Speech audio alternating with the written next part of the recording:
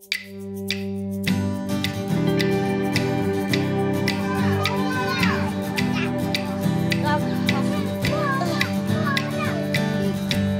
it's nearly full. So, Bina, it'd be lovely if you could share some of your valuable insights into this. What's happening in this good practice? Pour them all in there. Well, here at Gundu, we really push for children's interests to be worked on and to extend and enhance that knowledge. Water play at the moment is used because of the hot weather, not just for the children to play in, but also for the children to learn from. And so children being able to access water at any time and to be able to use it.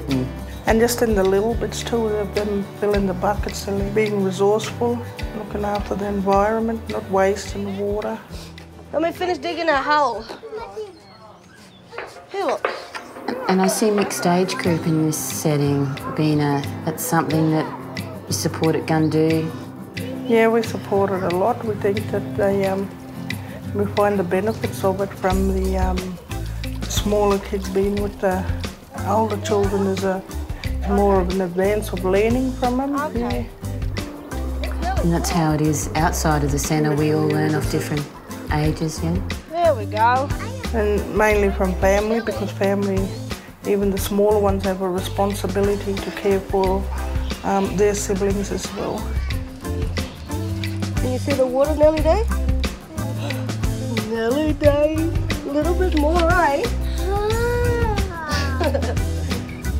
Mia, the water beer. And it really shows here with David, they're trying to help someone look in the pie. Yep. That couldn't reach, that wasn't tall as he was. And cooperative play. That's why it's important to do that role modelling, but play in anything in front of the children, because then the children can do that with their friends and in life, family.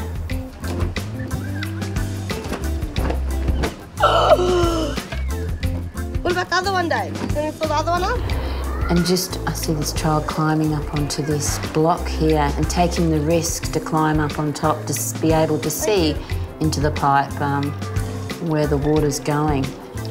Children taking risks, is that something that's valued in space in Gundu? Yep, because there are some benefits from the children taking risks, and if they're going to learn something from it, then by all means, let them take that risk, as long as we know the capability of the children and what they are capable of, and seeing them as capable learners. Did you put a flower in there, Dave? Ready to lift this one up? You gonna help on the car shaker? And just the language they're used with Kai, referring to herself as Auntie Kai. That language used in the setting is important. Yep. For educators and community children, yes. Bina? Yes, it is. It's very important. Like I was saying, we have some non-Indigenous children that do attend the centre as well also. And just as a sign of respect, we look at them as sisters or brothers. Just so they have that sense of belonging also. Whoa! Where's the water going, guys? It's going down there. So she's asking them the questions and getting them to answer, which is good also, because we try and encourage for children to talk and have that strong sense of confidence. Beautiful, and then the wet sand, children feeling it, and becomes a sensory experience. As well, yep. Yeah. Goes on and on and on. Oh, sorry. Yeah, we're good. You can get a lot of learning out of the playing in the sand pit.